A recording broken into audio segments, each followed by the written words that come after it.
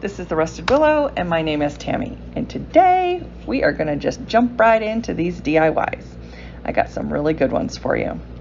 Okay, DIY number one. I picked up this blank wood sign at Joann's Fabrics. It was like 70% off. I think I paid $13 or $14 for it, maybe less. I don't really remember. Anyway, I got a really good deal on it. I am making this for my daughter who loves to go fishing. I can't even see how much it was. I think it was like $49 or $39. Anyway, I got it super cheap. And it stands up on its own. So she loves to bass fish. So I don't know anything about bass fishing. I know they're green, and so that's what we're gonna go with. So I start off with moss chalk paint, and I am just going to layer the paint on and give it some dimension and some shadows and just do the best I can, because honestly I don't know anything about fish.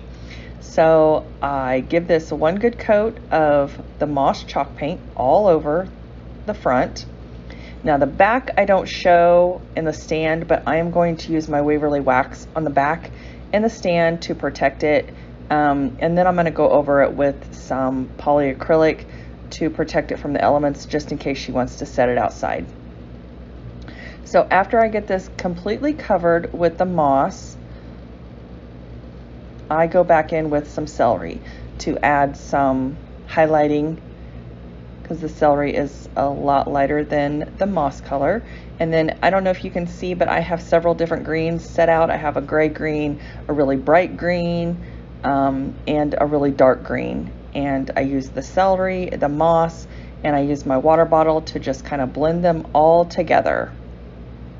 And that bright green is so pretty. It's like a lime green. And those three bottles right there are Oops paint that I picked up from Lowe's, which is not $1.25 anymore. I don't know if you guys have been out to Lowe's to get some paint, but they got smart and now everything's half off. So I have not been picking up any Miss Tint Oops paint lately because they raise their prices a lot. Okay, so then I go over the edge with the darkest green that I have, because I put the highlighting around the edge, and so I wanted to make sure that I got the edges good and sealed. And then I went to my Cricut and I cut out Gone Fishing. And now the font that I used for this is called, I downloaded it from defont.com, and it's called Fishing, what is it called? I think I put it up above. It's called Fishing something. Okay, I downloaded the font from defont.com, and it is called Fishing Journey.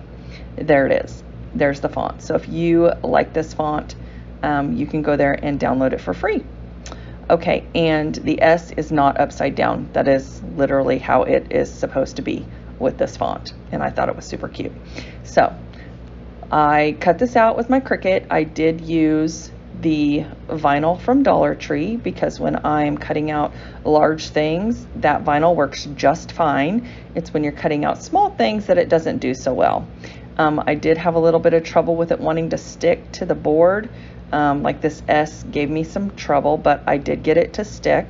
You just got to roll it back and forth with your fingers, and it will eventually stick on there. And I had to get my scraper out to help me get the letters burnished down. And it was a little bit too long to get this on your 24-inch mat, so I just cut out the G by itself, and it worked just fine. And I placed it down at the end. And see, that end didn't want to stick either.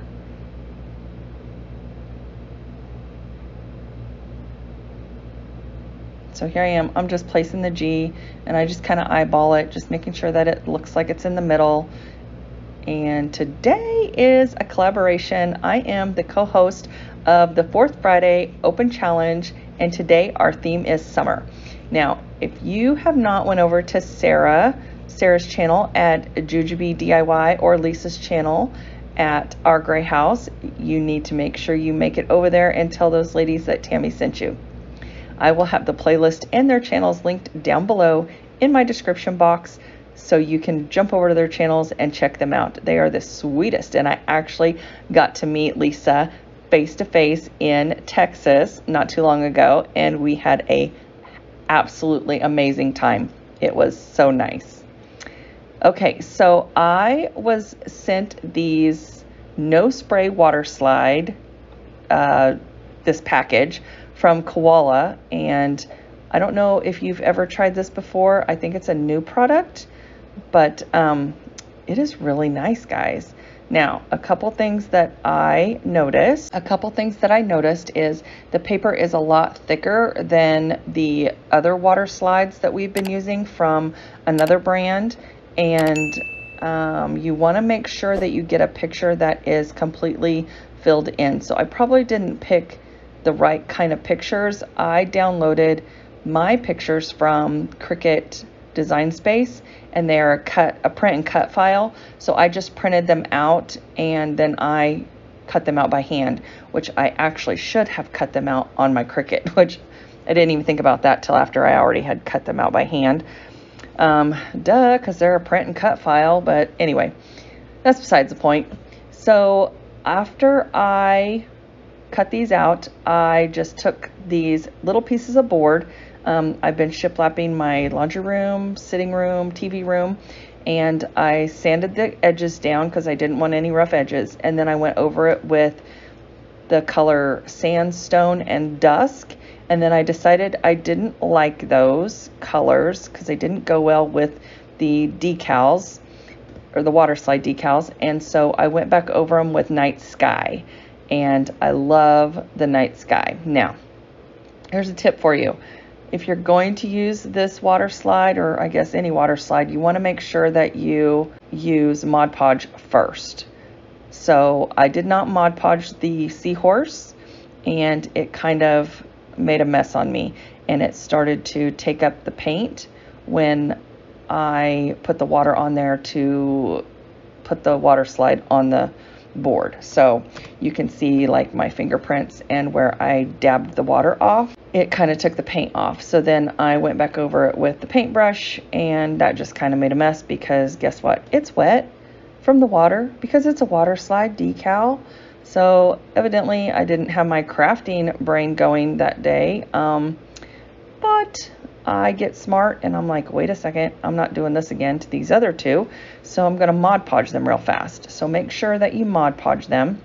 Now, I think I mentioned before that this paper is a lot thicker than the normal water slide paper, and it is white. So it's not as transparent as the other water slide paper. So you want to make sure that you get as close to the design as you can, or get a design that doesn't have or will show a background. So I probably didn't pick the best designs. But anyway, I think they turned out super cute, and it's just going to go on my tiered tray anyway. So here's the whale, and they come off really nice. It is a lot thicker, so this water slide decal is a lot more forgiving than the other water slide decal. And I mean, it was super easy to work with. I just wished I would have picked different pictures. I chose the watercolor seahorse and whale and jellyfish out of Cricut Design Space. I love the beach, and so I love this coastal theme. So I'm just going over the seahorse to try to blend in the, blend in the decal with the background. And so I do the best I can.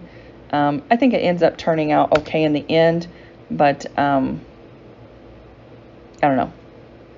Since it was a watercolor design, I don't think it has to be perfect.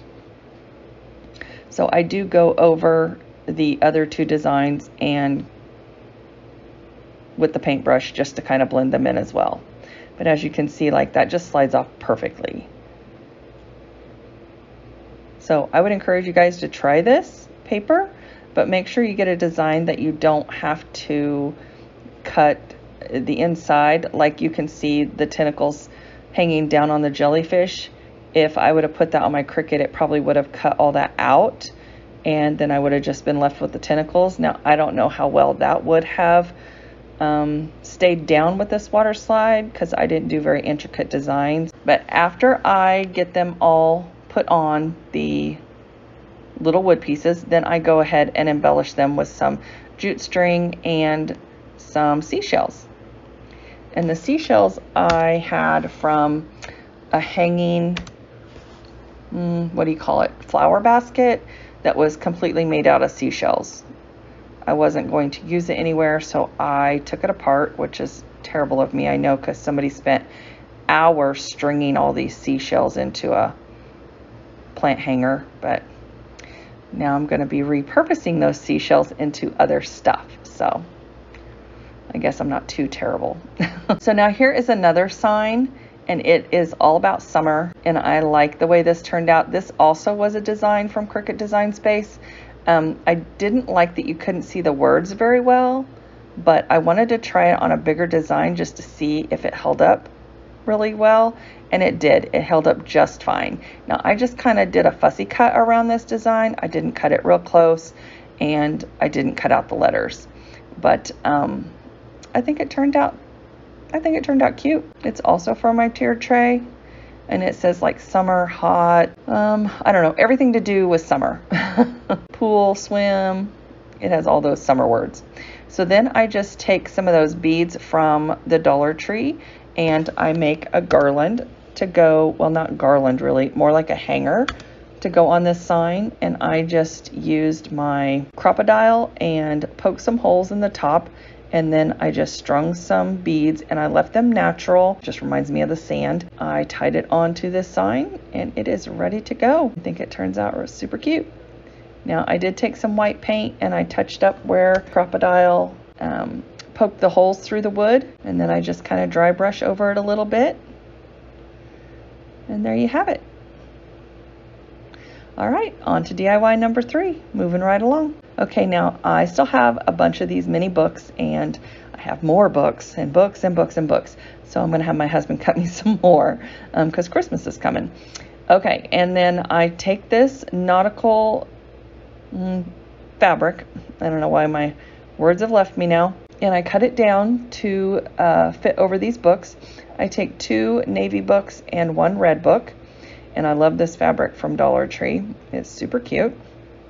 I just make sure that the actual anchors and I don't know what you call that, north, east, southwest thing, are the right side up because I don't want them upside down.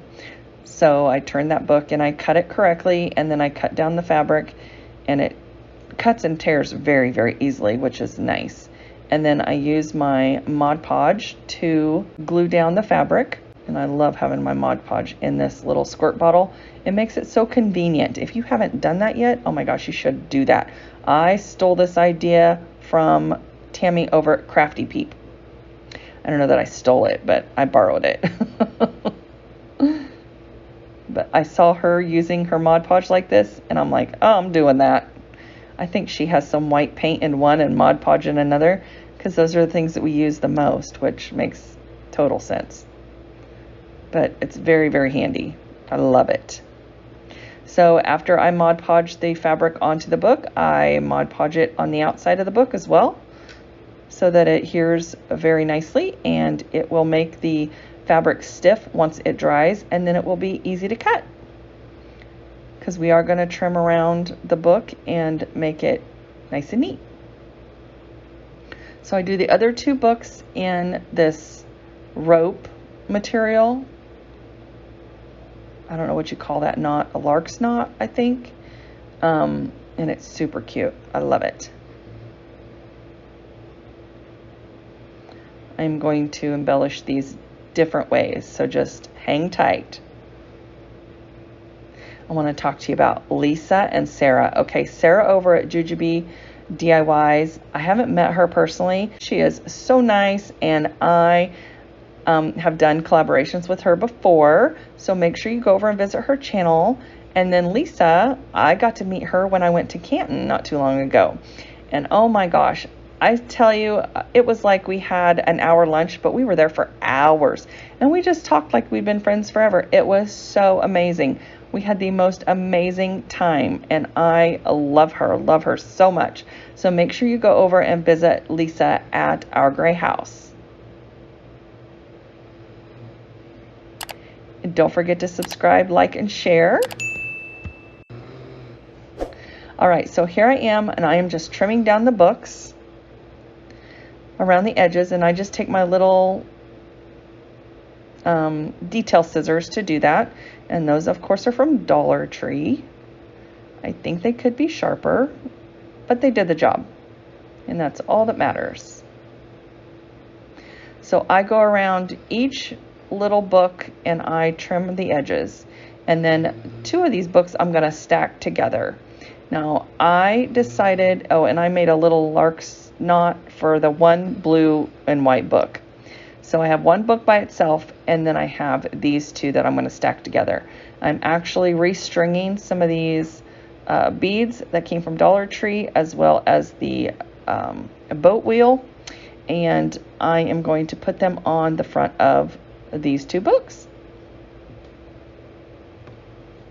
And these are going to go on my tiered tray as well. So I'm kind of making tiered tray decor, but I also made the outdoor sign for my daughter. I hope you're liking these DIYs. You're going to have to tell me down below in the comments which one you like the best. But guys, I think that Gone Fishing sign is probably my best. I think it's my favorite. It turned out so good. I love the font. I love the fish. I love the color. I mean, I don't know that the pictures do it justice, but hopefully when you see it in the final reveal, you'll see what I'm talking about. But in person, it's so cute. I love it. I hope she's going to like it. Her birthday's not till September, so I haven't decided. Should I give it to her early, or should I hold on to it till her birthday? I don't know that I can keep it hidden that long. I might just have to go ahead and give it to her early.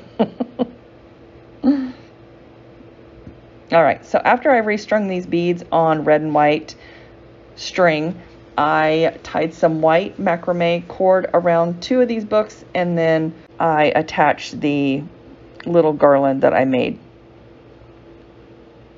And I also unravel the bow to make the little, I don't know, strings stringy. I don't know, just to give it a little bit more something something. Now guys, don't forget to go over and visit Sarah at Jujubee DIY and Lisa at Our Gray House. And I want to thank them so much for choosing me to be their co-host this month. I love them. And there's a picture of Lisa and I after lunch. It was such a pleasure to meet her, and I just love her dearly. I tell you what, she is the sweetest woman ever. All right, let's get into this final reveal. And I will have their channels as well as the playlist listed down below in my description box. And there is my decor on my tiered tray. And see, it says swimming, hot, sunny. See, I think the seahorse turned out okay. It still looks, what do you call it, watercolored. I think everything turned out okay. And this was still kind of wet from Mod Podge, because I did Mod Podge it over the top, and so it was still kind of wrinkled, but once it dried, it was not wrinkled any longer. And there is the Gone Fishing sign. So tell me what you think about that, guys. I didn't show it, but I did go around the edges with black and white just to kind of outline it and give it a little bit more dimension. And there's the summer sign. It looks super shiny. I did use the matte Mod Podge, so I don't know why it looks so shiny. So let me know what you think about my fish. Oh my gosh, I love it. All right, guys, I want to thank you so much for stopping by, and I hope you have a great weekend. And if you like this video, here's some more that you might like as well. Bye.